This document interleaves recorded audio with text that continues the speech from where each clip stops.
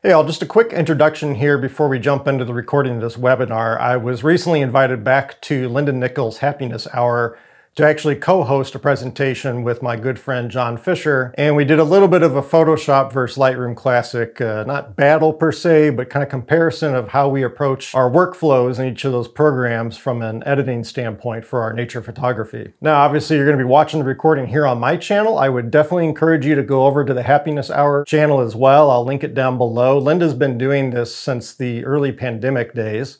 And basically, I think she's only missed a few weeks. So she's got a good 3 years of content now. It's all free. It happens every Wednesday at 7:30 p.m. Central Standard Time here in the US. I'll also link to her site so you can see her upcoming guest schedule. So I definitely encourage you to go over there, subscribe to the channel, try to join in the sessions for free if you can. Again, they're every Wednesday. And they cover everything, not just nature photography, but street photography, macro photography, wildlife, portraiture, anything and everything. She's had topics covered. And with that out of the way, let's just get to the webinar.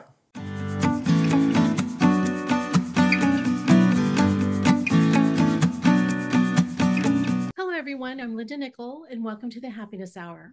Every week, photographers meet here to connect, inspire, and create. My guests share their tips, infuse creativity, and inspire us to look at the world a little differently. The schedule for upcoming presentations is on my website at lindanickell.com, as well as the links to previous sessions on the Happiness Hour YouTube channel. Tonight's guests are Jon Fischer and Michael Rung. Both Jon and Michael are nature and landscape photographers based in the Dallas-Fort Worth area. Their interest in photography forged a friendship that has taken them to many national parks and off-the-grid public lands in their adventure treks. They are a couple of talented photographers and agree on most things related to making pictures, except their approaches to post-processing their photographs.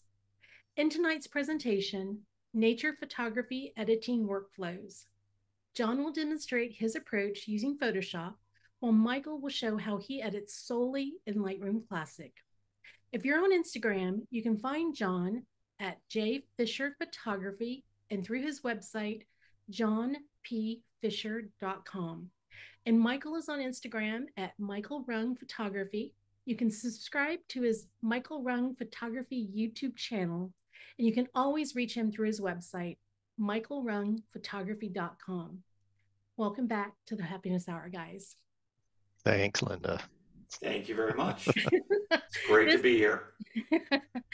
I hope I don't regret this. You won't, I promise. Okay, so before we hit record, this is something that I wanted to do a long time ago because I've seen Jon edit photos while we were on a trip, and he plays around in his little Photoshop world, and it blows me away. And the work he produces is amazing. And Michael, because I spend more of my time in Lightroom, I kind of enjoy watching your YouTube channel. And just kind of, though. And I'm going to say this because you dumb it down for people like me. I'm not technical, but you're very good at explaining things. Maybe some things I don't need to know, but you explain them where it makes sense, and it's easy to apply to some of the stuff I want to do. So I'm glad to have you both here. I told you guys to come early so we can talk about a plan, and Michael's response is like, oh, you're expecting a plan. So I don't know what I'm gonna get, and I've been working on my editing skills with videos, so I will probably have to use them tonight. All right, with that, you guys go ahead and start. All right, Jon. So speaking of our grand plan, you said you want me to go first? Yes, that would be fantastic. All right. And then I'll follow in your footsteps. You'll try. And so it begins. Okay. So obviously, as Linda said, I'm very much a Lightroom Classic diehard, partly through stubbornness, partly through just my own personal style. I don't do a lot of really fancy over-the-top processing. So starting with this particular photo here, which I apologize, I can't remember who submitted this. Oh, it looks like Caroline submitted this one. You know, when I'm first looking at a photo like this, I'm really looking at what are the opportunities to draw out the focus. And obviously it's a little harder when you're not the one that actually took the photo, because I don't know what the intent was necessarily or what might have drawn their eye in or what have you. This one, it's pretty clear. It's the mountain range in the background here. But, you know, for me, from a processing standpoint, I've shifted things significantly over the last few years. I used to do a lot more very detailed, fine work, what have you. Whereas these days I'm more about let's get in and get out and get back out in the field, do some shooting or work on some other things. But still coming in, generally what I'm looking at is kind of what I call prepping the canvas, so to speak. So, you know, I'll start out by coming into an image and I'll look at the profile options here. So I'll go into my profile panel, which you can grab right here, profile. Right now it's on camera landscape. I'll come in here and generally I go between two different ones that I'm working in color, either the Adobe landscape or the camera matching landscape, which is what this one's on already. Obviously you've got your different black and white ones in that too, but I'll take a look at these different ones and see kind of as a starting point, which one do I prefer? A lot of times, especially with Canon files, I find that the Adobe landscape works a little bit better because the Canon ones can get a little punchy sometimes, especially with greens and blues. So I'm going to bump this over to the Adobe one, close back out of this. Generally speaking, for my own shooting and the types of things I shoot, I usually bump the white balance to daylight and then bump the purples up. Whoops, got a little excited there. Bump the purples up to 15. So it puts the temperature at 5,500 and the tint at plus 15. It's generally a pretty neutral starting point for shooting in daylight. From here, typically I actually drop the exposure a little bit, which we can see right away. I'm getting some detail back in those clouds that wasn't there to begin with. And then I almost always drop the contrast slider between -15 to -30, depending on the image. This actually takes it down to matching roughly what the contrast slider several years ago used to be, and then Adobe changed their algorithms, and the 0 setting on contrast is now equivalent of about -25. But the reason I do that is I want to have more control over the contrast in the image than what that slider is giving me, which we'll get into in a moment here. So that's pretty much where I start. So I get my profile set, I get my white balance set, and then I kind of prep the canvas in terms of the exposure and that contrast setting. And then I leave the rest of the sliders alone for the time being. One thing you might notice too, if you're familiar with Lightroom Classic, is my panels may be in a different order than what yours are. If you right click on these, you can customize the panel, which lets you customize the order and actually hide panels if you want to. And then I've also got solo mode turned on, which means only one panel is going to be open at a time as I'm working. So if it looks different, that is why. So once I'm done with the basic panel, the initial steps in there, I'll jump into tone curve. And this is where I start managing my contrast a little bit. So what I'm looking for here is kind of setting my white point and my black point. And if you hit your J key on your keyboard and watch your histogram, these little boxes in the upper left and upper right either have a white border on them or not. When they've got the white border, that means you're seeing your clipping warnings in the image. So in terms of shadows, anything blue means you're losing detail there. Essentially, you've got a solid black. And if you had reds anywhere, that would be your highlights clipping out. So I'm basically looking for setting my white and black point as much as I can without actually introducing clipping or too much clipping. Sometimes, you know, it doesn't matter depending on the image if you've got a little bit in there or not. I've already got some clipping in the black, so I'm not going to touch that right now. And then again, depending on the image, I might do a little bit of a subtle S-curve to add in some mid-tone contrast. But a lot of times these days I'm doing that within masking now and doing localized contrast that way. Once I get my tone curve set, I come into calibration. This is a little trick I use to manage my colors.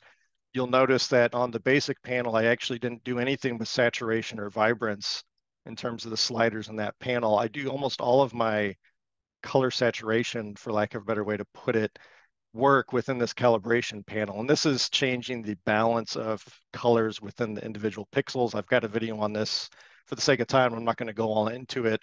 But generally for an image like this, for a basic landscape image, I'm going to bump my blues up around 25 to 35. And if I do this quite extremely, hopefully you can see in the zoom feed here that the colors are getting a little punchier. They get a little bit more luminosity in the colors. If I reset this back, you can see it fades back out a little bit. So it's just a nice way to get a very balanced little boost to your colors that works a little bit differently than what the saturation and vibrance sliders do in that basic panel. Sometimes I'll mess with the red and the green, again, depending on the image, but this one I'm going to stick with the blues.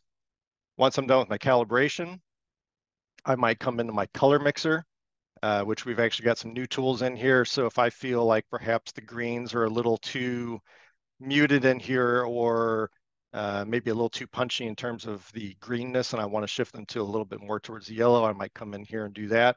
Or you've got the new point color tool now, which again, not to selfishly self-promote, but I just put out a video on this. Stop laughing, John. Just put out a 30-minute video on point color, all the ins and outs of how that works. This is a brand new tool that just hit last week with the latest updates.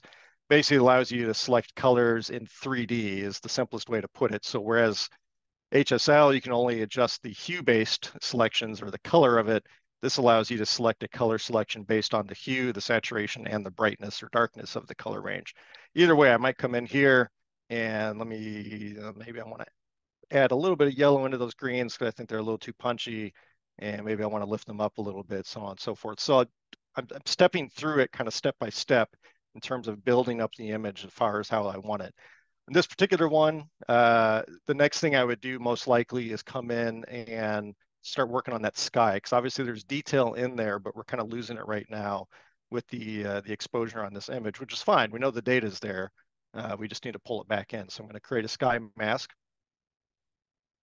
and it'll detect the sky. If I hover on that now, you can see where I've got my selection made.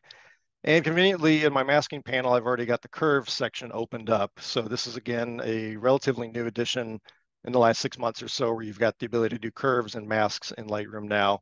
And again, I'm kind of looking to set my white and black points in this sky now, in the sky mask.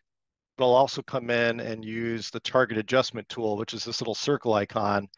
And I'll grab, generally speaking, a brighter tone, not the brightest, but a brighter tone, and maybe pull it up. So if I click and hold on that part of the image and drag my mouse up, I'm increasing the curve upwards, which means I'm adding brightness into it.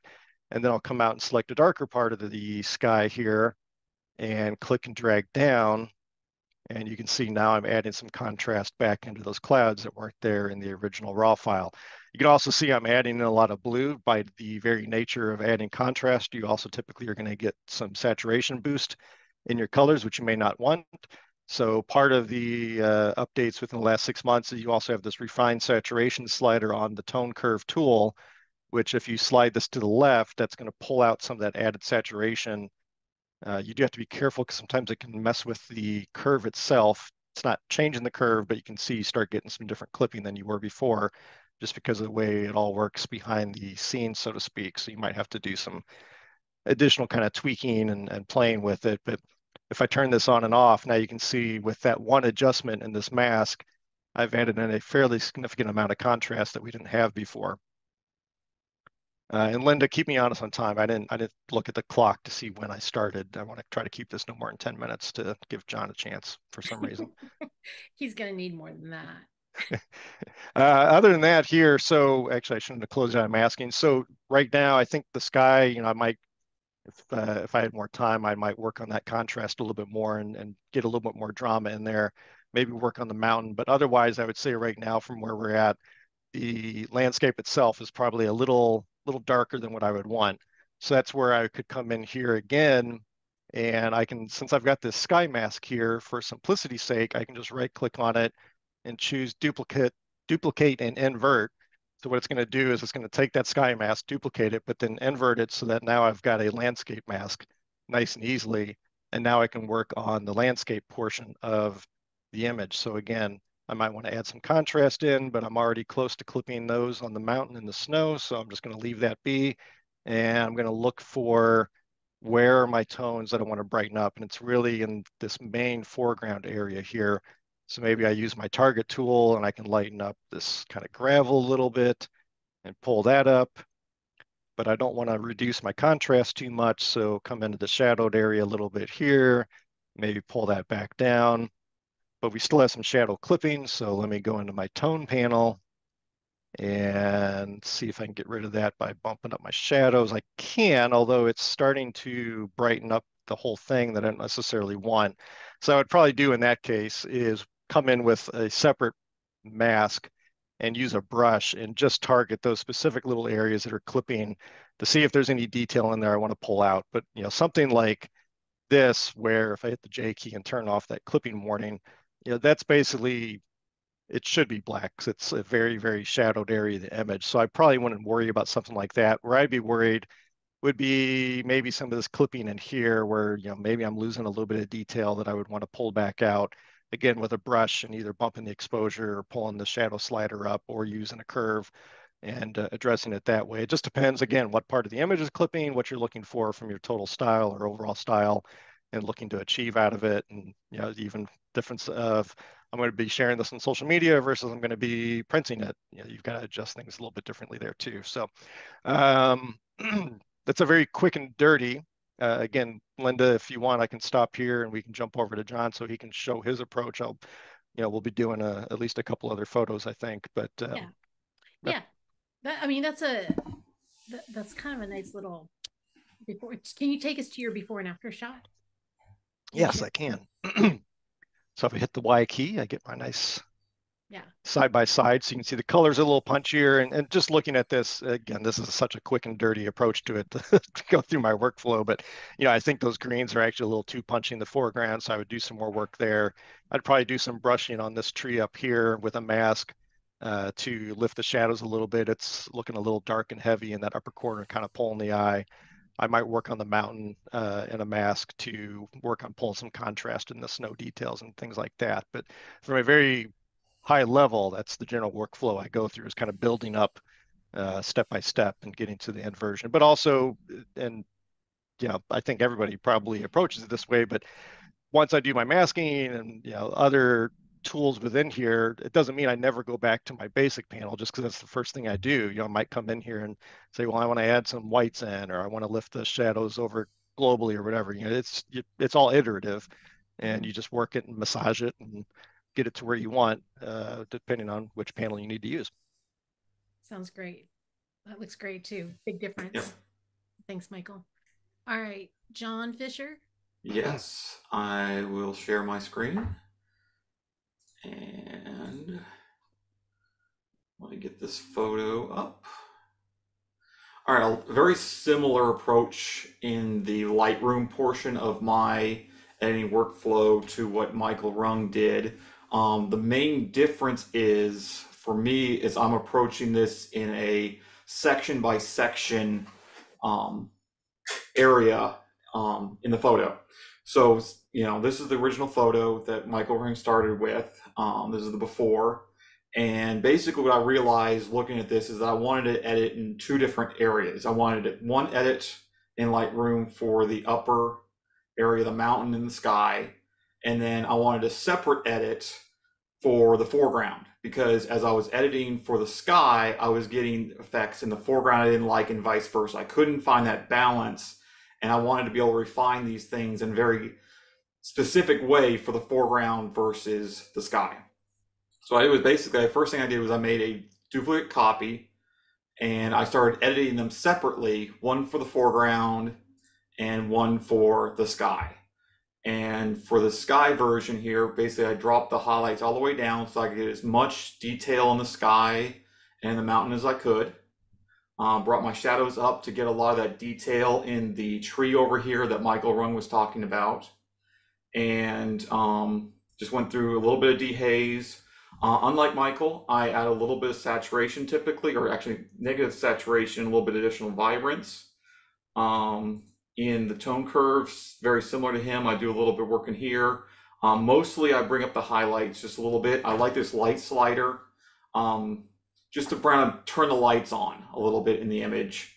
And like Michael again, I do a lot of work in the calibration panel to do a lot of that color saturation work to really bring the color out. If I click this eyeball here and turn it on and off, you can see just how much more color there is in this image for an off versus on. Again, very similar to what Michael was doing, is a lot of times those blues get too rich when the calibration gets bumped up, especially when you're working with the blue primary. So another thing I typically do is bring that blue back down a little bit. And that's mostly what I did for this upper section. Likewise, then on the foreground, I wanted it much more punchy. I wanted a lot more contrast in there, that the reduction of the highlights in the first edit was not allowing me to get. But on the flip side, when I added all this foreground contrast, if I hit my J key, you can see just how much white clipping I have in the sky. Why is this not a problem? Because when I get into Photoshop, I'm going to combine these two together with a layer mask, and I will only get the foreground part that I want and the sky out of the other image. So let me switch over here to Photoshop and find the correct image. So these are the two images that I already loaded over here, because it does take a minute to load into Photoshop. So here's the first edit with all the nice sky detail. And then here's our foreground edit. And how detailed of a mask you want to create here is really up to you and the image itself. For this one, because this, kind of border transition zone is kind of soft, and it's, I'm mostly just interested in the foreground, the very front foreground here. I can probably go in here with just a fairly easy brush. Let me see, I get this one on top, yes. So I want to make a mask, and I want to basically brush out with a black brush at a very high saturation and flow and opacity. Basically, I just want to paint in my more detailed, contrasty, and a little bit cooler of a tones, now I see them on top of each other, of a foreground. So all this is doing is just bringing in that lower image, letting it show through, because this is now black on this mask. And this is just a really easy painted in brush. And the simplest kind of mask, this is as simple as it can be, and it can get as detailed as you want to be. If you've got like a ridge line here that you want to get very specific on, you want to get that, edge right on the line, which you can do is come up here to select sky. Give it a second, and it'll automatically fill this line. So all I'm really interested in is this far left edge here. I'm going to go back into my mask, and I want to make sure I'm painting white, and I can make sure that anything that was, actually it's the inverse there. So Control Shift inverse. So this is the edge I want, and be painting black, yeah. Then deselect, Control D. And you can see here, now I got a real sharp edge here. I went a little bit over there. I can always easily just paint that with back to white. So masks are infinitely customizable, infinitely refinable. You can always go back and adjust them however you want, endlessly, until you get it just the way you want it. So that was a real quick layer in there for those two things. And looking over here now, I've got my punchy foreground with a little bit cooler, a little bit different color tone, and then my really nice detailed sky. But the colors are just a little bit dull here. So one thing I like to do, so I will hit Control Shift Alt and E to make a stamp visible layer, if it'll let me. Why aren't you working? There it goes. Okay, so basically this is just taking all the layers and combine them into one. And real quickly, I'm going to pop over to Nick Collection. This is Color Effects Pro 4. It's a nice plugin for Photoshop or Lightroom. The benefit of using it in Photoshop is that you can then mask it and do a lot of other things with it to just put these effects where you want. When I first started using it, I was only working in Lightroom. I would get this, and there was no way to more easily refine that back into the original image and only put it where I wanted it. And this is just a real quick, just a little bit of a brightening effect and a little bit of a warming effect through the sky. Just very subtle, but it kind of brightens and lifts the tones a little bit. When I come back over into Photoshop, this is going to be a new layer right up on top with those changes that I made over in Nick. It's going to take a minute.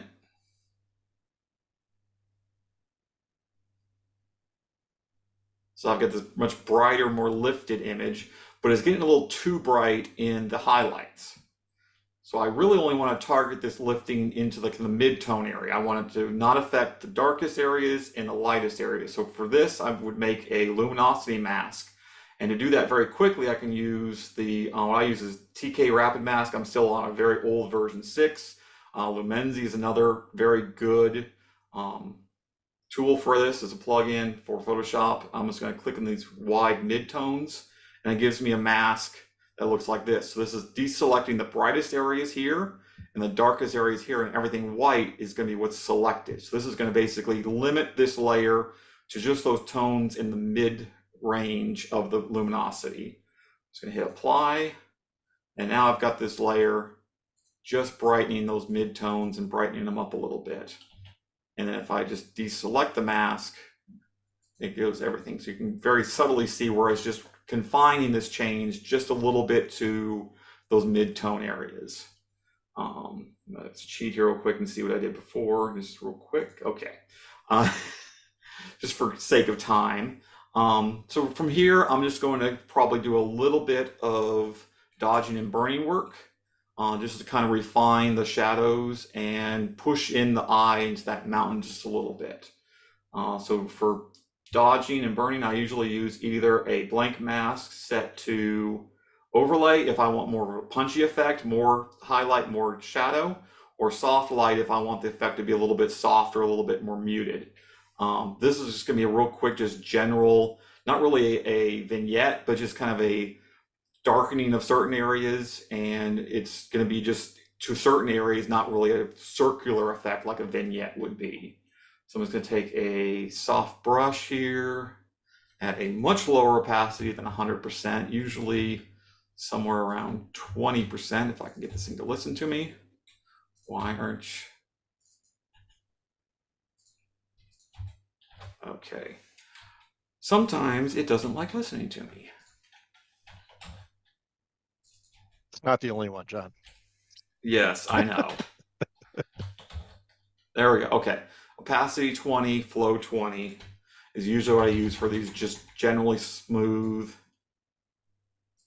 effects. And I'm just going to paint here in the sky just a little bit, just to darken up the very edges.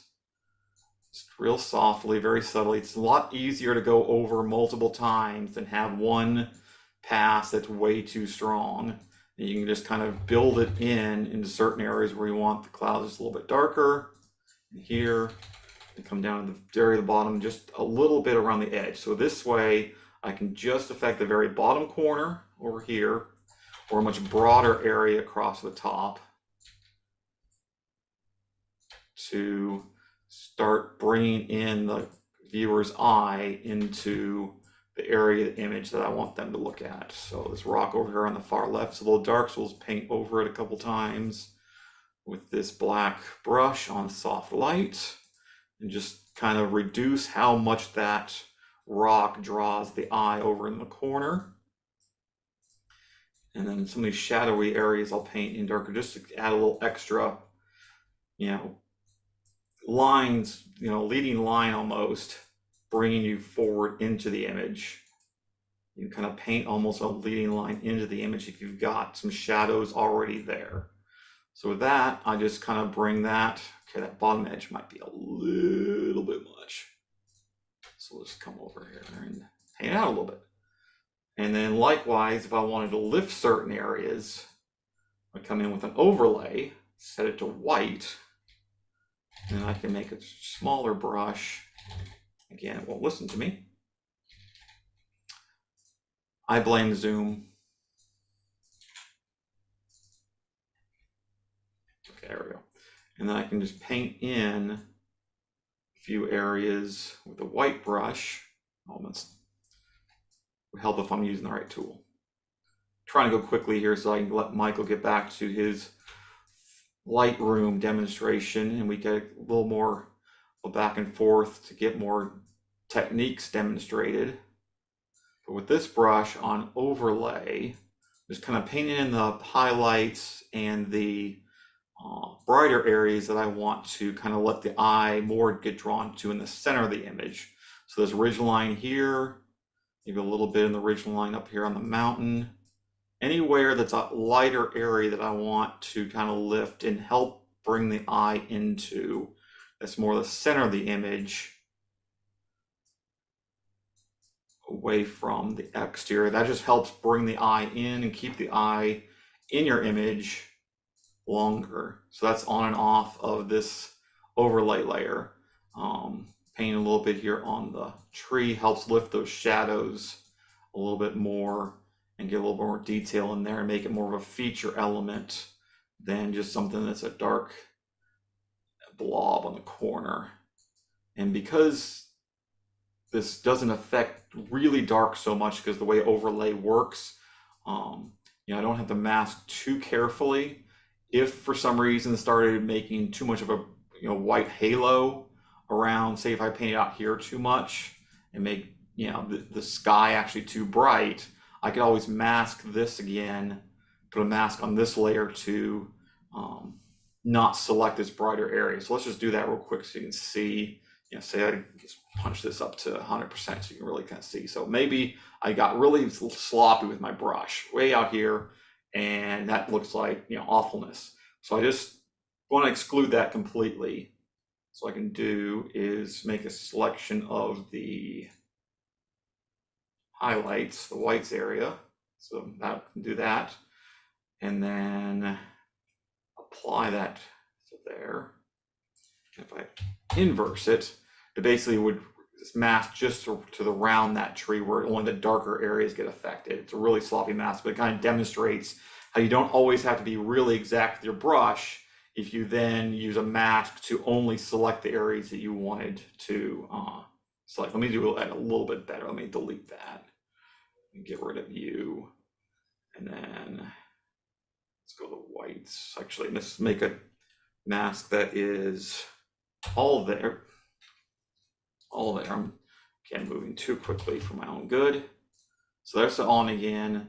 Let's select those whites, and this time I'm just going to paint out that area around there. So it's going to go with selection, hide the marching ants, black brush, and I can just paint.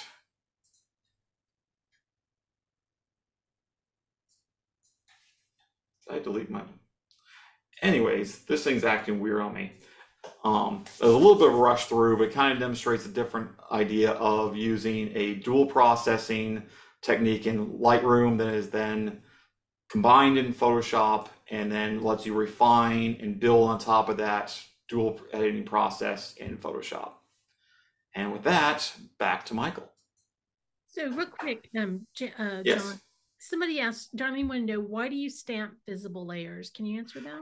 The stamped visible layer basically takes all the layers below it that you're seeing and puts it on one layer. Say, over here I've got a bunch of different layers, but there's just a little bit of, there's not everything combined. I'm looking through multiple layers to see what I'm seeing on the screen. But if I wanted to take it, export it into Nick and to another program, if I just export this top layer, all I'm going to get is a white screen or some black or something that looks like this. If I don't stamp visible and combine all those layers into one pixel layer that then can be exported into another program like Nick, Color Effects, Silver Effects, their Define program, any of the TOPAZ, you want all those pixels combined to go into those other programs. Okay, thank you. Yep. All right, Michael, do you want to come back? Michael, why don't you skip? I think the next one you guys had was that little house on the hill. Why don't you skip that one for now, in because of lack of time here? Okay, I can do that. Let me get sharing again. It's amazing how fast editing fast can go. Hopefully we're not getting too fast and losing people. All right, so let me make sure this is reset because I was playing with it earlier. It is.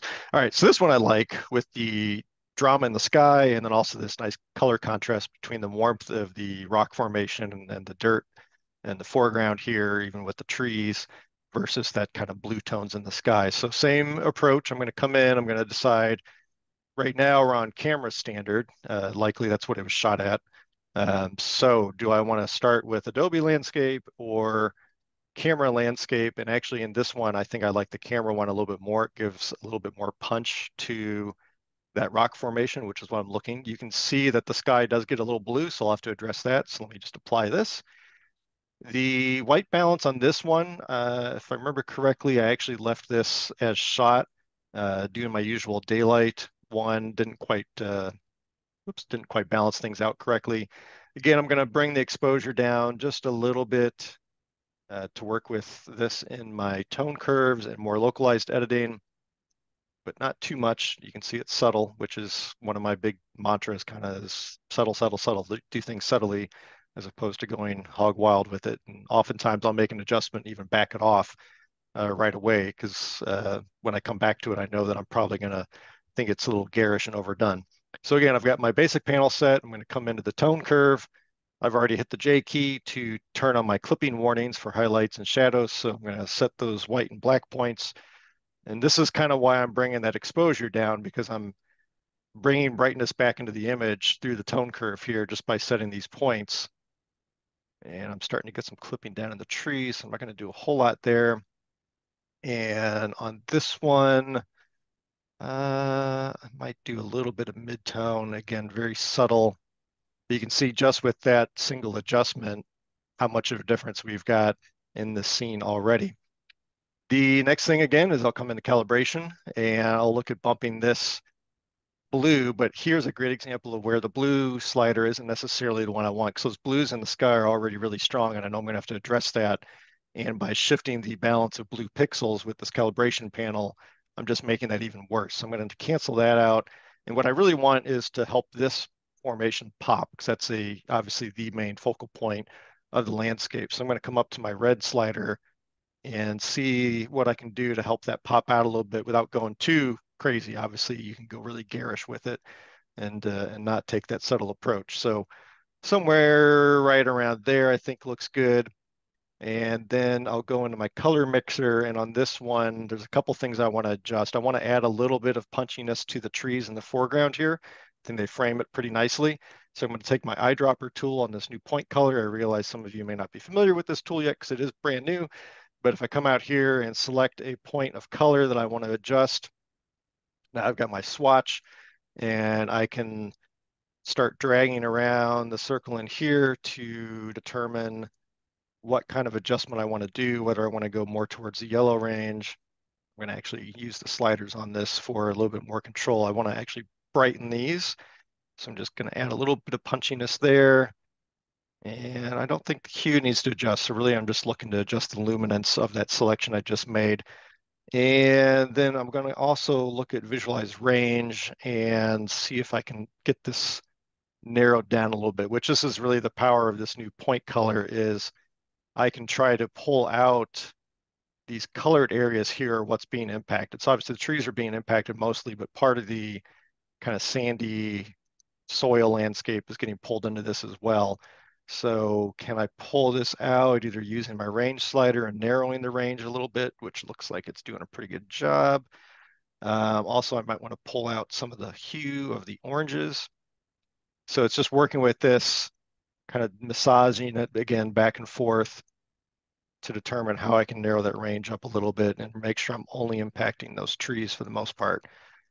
And now we've got a before and after of this. You can see it's still impacting the landscape a little bit. So in perfect world, I'd probably come in with a mask and do point color within a localized mask. So I'm truly only getting the trees. But again, you can see a relatively simple adjustment, helping those trees pop out a little bit more and balance that landscape out. The other thing I can do is you can do up to 8 different color swatches on the point color. So maybe I come out to this rock formation and I select those oranges.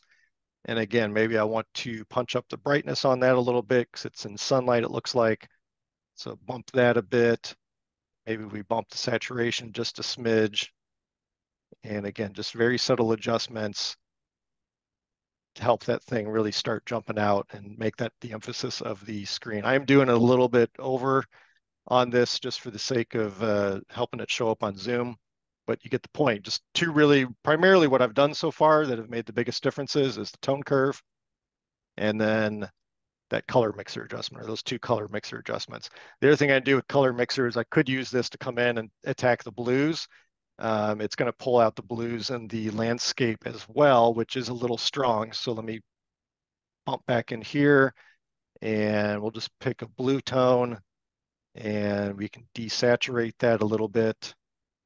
We don't lose the atmospheric haze back here, but we lose that really heavy blue tone that was introduced with some of the other adjustments I've done. So I can kind of balance that out. But again, ultimately what I'm going to do is I'm going to create another sky mask, just like I did in the last one.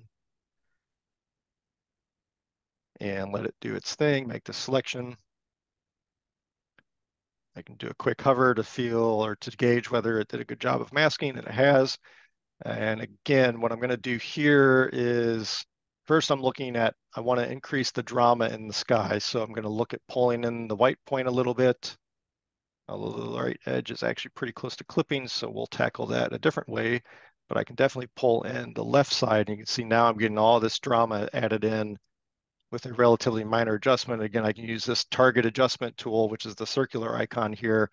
And now I can come out and kind of pick, again, not my brightest tones, because I don't want to lift those up anymore because they're so close to clipping, but maybe like right in here, I can pull that up a little bit, and it's pulling up the darks as well, which I don't want necessarily. So again, I can come back into kind of a mid-range tone and pull that back down. Again, we're getting a lot of blues, so I can use the refined saturation slider to pull some of those blues out. But even if I pull this all the way over, it's introducing some clipping over there on the right as I pull the color out.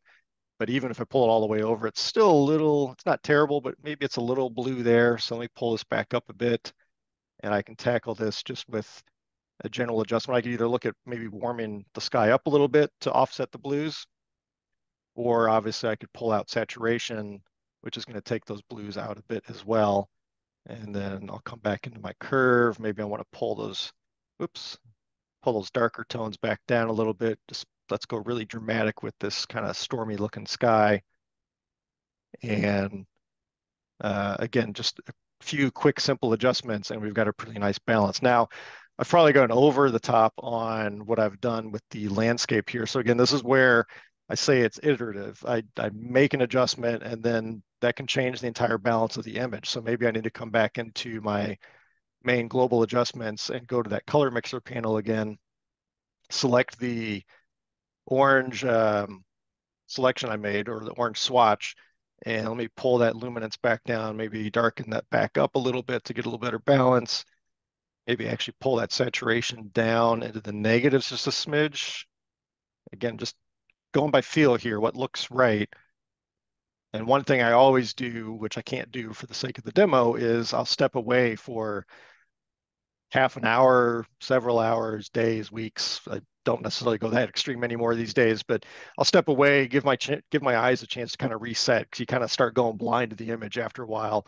And I'll come back with it fresh eyes. And again, maybe I come back to this tomorrow and I go, oh, you know, I think I pulled those oranges down too much, and I'll bump the oranges back up. So again, it's give and take, but the fresh eyes thing is probably the biggest thing I can do. The other thing I would do is use my color grading. I don't always use this just for color. A lot of times I'll use the luminance slider on its own just to look at what I can use that for to add in some contrast or pull contrast out. So like here as an example, it helps me see what part of the image is going to be impacted by this shadows part of the color grading, but I'm actually getting some nice contrast added in with this. So maybe I do pull this down negative a little bit. But oftentimes what I'll do with the shadows too is I'll add a little bit of blue in. Again, really low saturation. I usually only do 5 to 7 points of saturation to add just a little bit of coolness to the shadows, because again, that's going to kind of fade them into the background a little bit. And pretty subtle, but hopefully you can see as I'm turning this on and off, there is just that little bit of difference in terms of the contrast in the landscape, as well as adding a little bit more depth and darkness into the sky. And then I'll come over to my midtones selection, same thing. What can I get by dropping or raising the luminance in the midtones? Again, I think if we look at that's the baseline, maybe pull it back just a smidge. Again, very subtle. I don't want to go over the top. Usually on the midtones, quite frankly, I don't do any color adjustments. Again, it's always going to vary from image to image, but a lot of times I'm literally just coming into the midtones part of color grading strictly for that luminance slider to get a little extra punchiness. And again, very subtle. I don't want to go over the top crazy with it, but just making that nice, again, building upon each step and building the image up to what I want it to be. And again, I can use the luminance slider for the highlights portion. I'm usually pretty subtle with this because it works differently than, say, using your highlight slider, exposure slider, or whites. It's a different algorithm in terms of how it's adjusting the lighter tones. So I tend to be pretty cautious with the luminance slider on the whites. And then oftentimes I will add a little bit of warmth into the highlights as well. So this is kind of the old split toning trick where you're adding warmth into your highlights, coolness into your shadows, but again, still very subtle, very low saturation range. So you can see, well, I can see it. I don't know that you can see the difference. It's that subtle, but just really, really subtly building this up. If I turn the entire color grading panel on and off, you can see a little bit more. It's got a little bit more punch in terms of contrast and a little bit of that cool versus warm balance between the highlights and the shadows. As far as effects go, Jon showed his approach to vignetting. Again, it depends on the image. Sometimes I do global vignetting. This is an image where I wouldn't because I think it's way too heavy over here. It's a little heavy over here. So I take a very similar approach with what Jon showed, except I do it in Lightroom masking. So I would come in here and I'm going to hold down my control and shift or command and shift buttons, and then I can drag left to zoom way out. And I'm just going to come in, create a new mask. I'm going to grab a brush and I want a very low flow. So I've got my B brush. I just usually keep around 25 on the flow.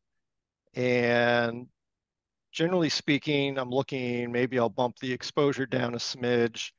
I'll pull the shadows down a smidge. I've actually got a custom preset that I made for masking for a vignette. So I can select that as well. And it's a little bit more aggressive. And I paint this in, I paint this in very gingerly, again, much like Jon was within Photoshop.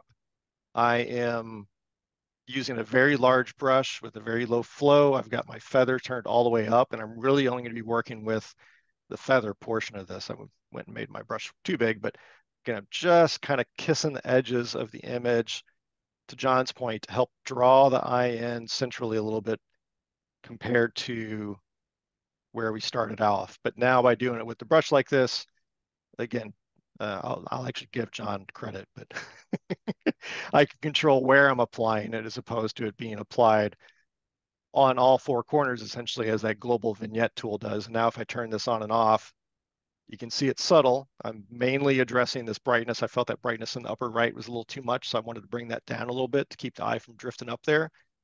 Maybe add a little bit more on the bottom part down here. But otherwise, I'm just helping guide the eye to where I want it to be. And if I hold down my space bar and click on it, now I can zoom it back out and look at the before and after there. So again, you can see it's just a very subtle way of helping control where the viewer's eye is going to go.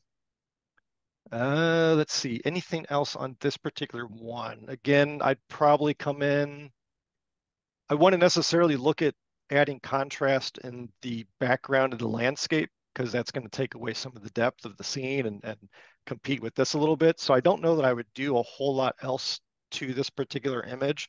Like I said, I probably, for that tree adjustment I did, I might do that in masking, so I'm not having to worry about impacting any of this landscape. I think as it is right now, it looks pretty good. If I do before and after, there's where we started and there's where we're at now. So you can see a lot more drama in the sky and a lot more punchiness in that foreground landscape to really help that rock formation jump out at us.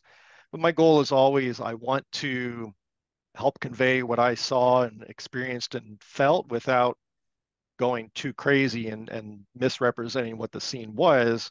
And this may not be totally accurate to it. It doesn't mean I'm going for a one-to-one representation of the scene, but a one-to-one representation of how I felt the scene, if that makes sense. And we can do side by side as well by hitting the Y key, so you can see, again, a lot more drama and interest in the sky now compared to where we started off. And I think on this one, that is pretty much what I would do on this one. I like this image a lot, actually. Okay. Not that I didn't like the other one, but I'm always a sucker for a big red rock like that. I'm going back to Utah in a few weeks, and I'll be looking at a lot of that stuff. I can remember how many times you pointed at the red rocks as we drove through Utah on our way to Oregon, and you're like, I want to stop, I want to stop, I want to stop, I want to stop. All right, There's hey, a reason Jon. I'm going back to Utah for the third time in 18 months. All right, Jon, this is what I'm thinking because we are running out of time. Yes. How about you jump to the other photo and do an edit on that? And Okay, the Mount Rainier shot of Kathy's. yes. Okay, that is Stop excellent share. idea because it does demonstrate another technique that I use a lot, and actually Kathy did a good job of getting it started or actually done. So this is an excellent example of what's called an exposure blend, where you take two images that have different exposure situations or better images in certain areas of the photo that you want to combine. And Kathy actually did a great job of this. So this is the brighter image that we started with that she had for the foreground. It's got a lot more detail and a lot less noise than the super dark first image that we'd received. So she did an excellent job of combining this one with a darker image that had a lot more interest up here in the sky. So this first one, just very bright. There's not any clouds up here to speak of, but the foreground's got a lot more detail. So you combine these two with, again, a fairly simple but effective mask. Just to combine the two together. Again, you could use luminosity masks. You can do a lot of different type of masking effects to get a much more refined mask. But for this image, this works perfectly fine, and it gets the job done of giving us an image that has a brighter foreground that's got less noise, and then the more interesting sky and not a blown out sky that we can then work with. And looking at this photo, it looks like it's a blue hour, just beginning to get sunlight, a little bit in those high clouds, still very dusk or sunrise kind of effect. So we want to kind of maintain that. We don't want to go too overboard with the punchiness, especially in the sky, because there's just it's one of those times of day where there's not a lot of light. However, we've also got these really nice flowers in the foreground. We want those to be kind of the star of the show, alongside, of course, Mount Rainier, this nice little bit of light in the sky, and this nice bit of trees. So we're going to try to play with those different elements a little bit in a way that we treat each one, again, separately, but then won't affect those other areas of the image where you might have problems because it would be too much in certain areas. So we're going to go through this relatively quickly. So I'm going to do this. So we're going to take a empty pixel layer. We're going to set it to, first we're going to do a little bit of soft light just to lift the shadows just a little bit kind of more evenly. What I want to do is, since there's kind of this nice kind of almost a purplish haze over the scene, find a color in the image, maybe this kind of dusky rose color. Make sure I'm set at a very low opacity and flow. And I'm just going to paint in here just a little bit, just to brighten up the areas just a little bit, introduce a little bit of color, since I'm adding both color with this, a bit of color, hue, and also a little bit of brightness in here, just to soften everything up just a little bit in the foreground. Just put a little more light in there, but we're going to leave that sky completely on its own. Maybe just a couple of clicks over the mountain, just to put a little more of that soft, ethereal glow around the horizon. So that's just a little bit of lifting. It might be a little bit too much in certain areas, especially I think it's getting a little warm with that pinkish hue. So what I'm going to do is I'm going to make a mask, and I'm going to use this TK panel real quick just to pick the darker areas, make that a selection. So basically it's now made a selection based on that luminosity mask instead of just applying it. I'm going to hide these pixels with Control H, and then I can come in here and paint with a black mask and just remove it a little bit from the darker areas that it might have been just a wee bit too much of an effect. So you can just kind of, put it in and then bring it back out just a little bit in the darker areas. If I click over here with control click, then you can see my mask that I basically created with that selection. And as I will attempt not to do, which I always do, is remember to deselect with control D. So I've now deselected that selection that I hid. And now we've got this layer. And I'm going to come back in now with a quick overlay layer. I'm going to do pure white because I think that last layer had enough color in it. And I'm just going to, let's do a quick mask again. Just pick these flowers, just the brightest areas. I'm just going to straight up apply this.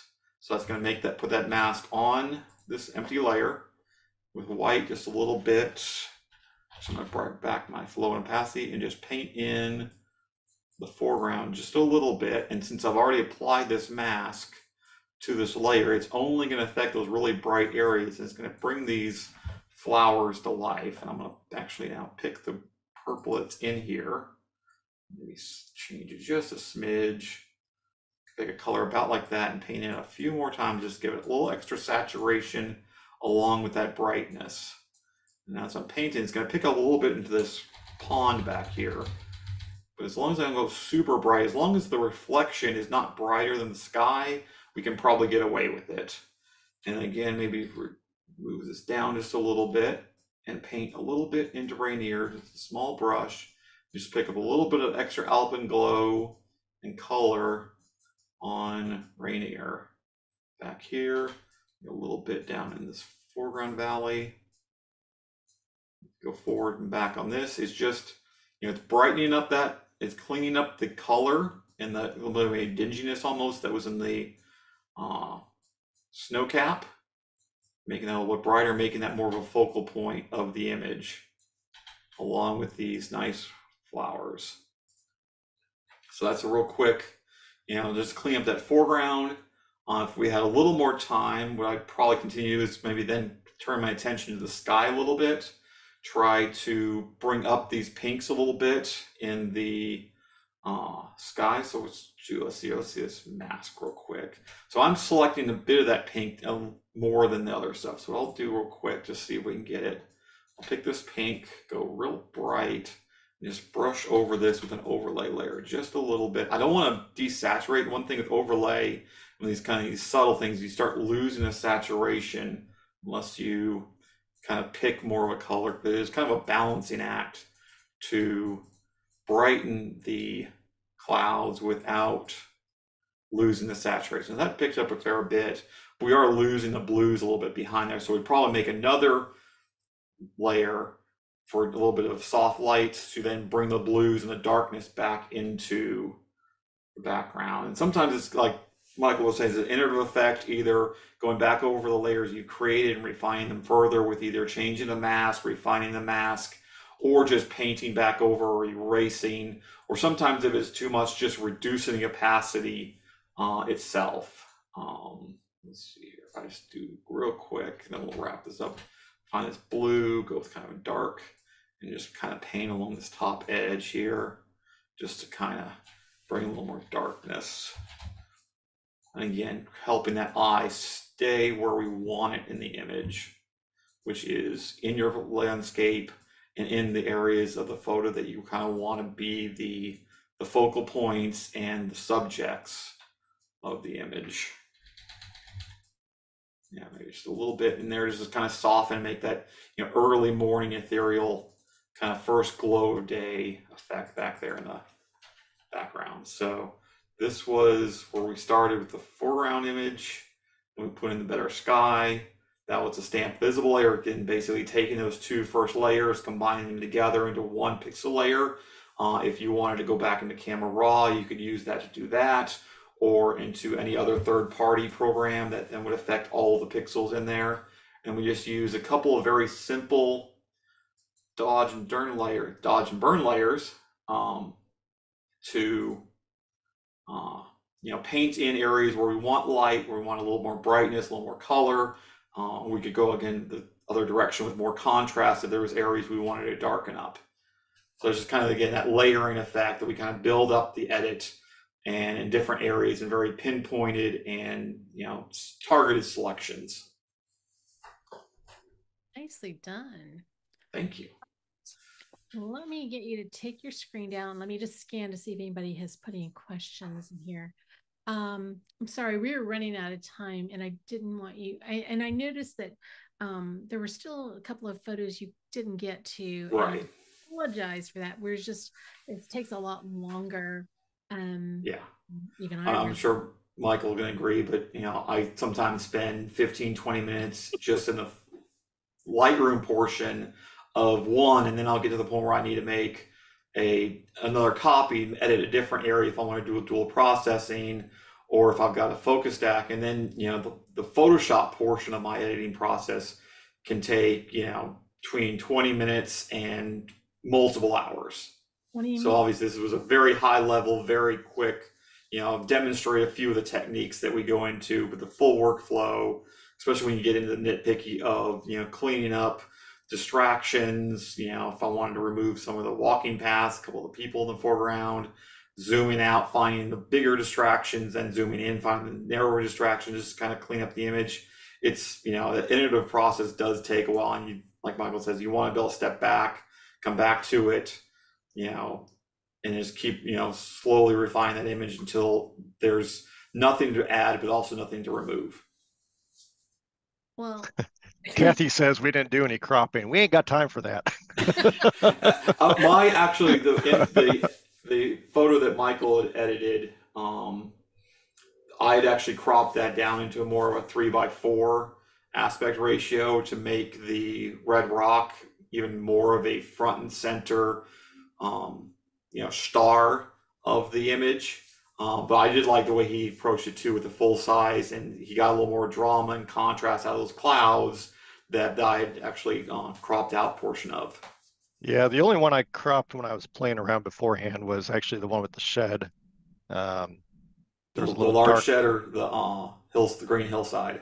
The green hillside. There's a little dark patch on the bottom. I pulled the crop up a little bit to. Yeah, that very bottom corner. I know which dark corner you're talking about now, and I was playing with that too. I actually ended up desaturating that after I did a whole bunch of crazy things, and kind of came with an edit I liked, but it was not the direction I first just wanted to go. That's one of those things. As you get edit, you find a fork in the road. You kind of peer down, and you're like, "Oh, that's interesting." Mm-hmm. Well, this whole program was interesting, man. I feel like I spent an hour with a bunch of nerds. Well, you basically did. So, for the record, I don't spend this kind of time on editing my photos, which explains why I don't have, the photos you guys have in your portfolios. Thank you for doing this. I might even try to talk you into doing this again. Down for it. I think we're down for it. We might need the epic happiness hour where we all get drunk and edit for 3 hours. What we really need is John to work in Photoshop and me just critiquing how you could do all of that in Lightroom the same. I was biting my tongue a couple points. But John. No, some of the techniques that you showed and some of the new tools that are coming out with Lightroom are very interesting and very powerful. I will admit that they've come a long way with what you can do in Lightroom since I first branched into Photoshop most heavily. So I'll say they've removed a lot of the barriers that made me go into Photoshop. Yeah, the last couple of years they've done a lot. I will be the first to admit, which is why I go back to some of my older photos and rework them. Yep. Well, guys, thank you so much for doing this. I know you guys were actually working on this before we even had to get on Zoom, so I appreciate the time that you guys gave up, because I know both of you had other stuff to do, so I truly appreciate it. All right, I'm going to link all their contact information to the notes when I post this to YouTube. Next week, Tom Schwabel will be joining us to share his presentation, Astrophotography, the Big Picture to the Distant Details. Until next time, go out and create something beautiful, and I hope that we see you again soon.